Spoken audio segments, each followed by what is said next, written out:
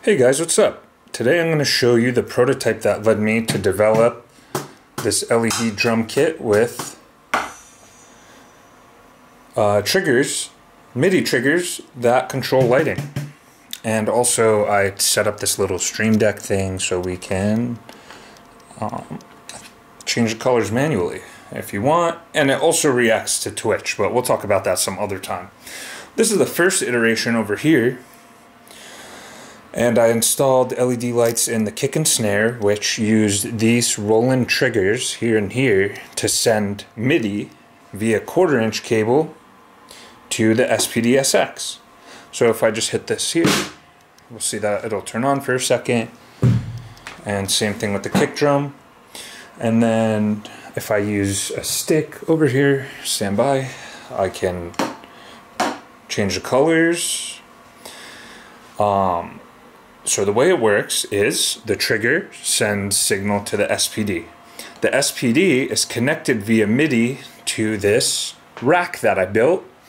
And I won't go into too much detail right now, but let's just talk signal flow. So MIDI is going into the audio interface. It is coming out via USB into the computer. I'm running some software known as Touch Designer to program the lighting.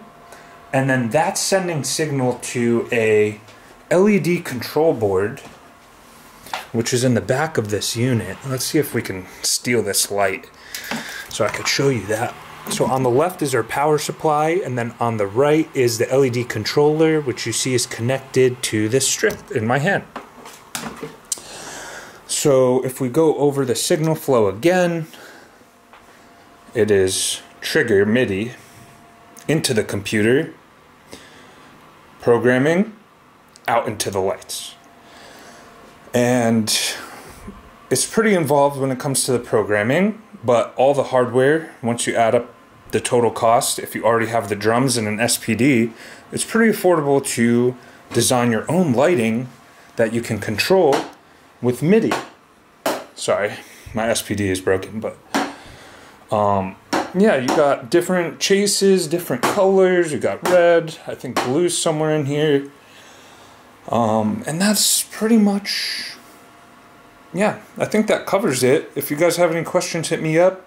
If you're curious about the hardware, or if you want to know how to program the lights on your own, just leave a comment and show some love on the video if you want to see more videos breaking down how to do stuff like this. Cheers.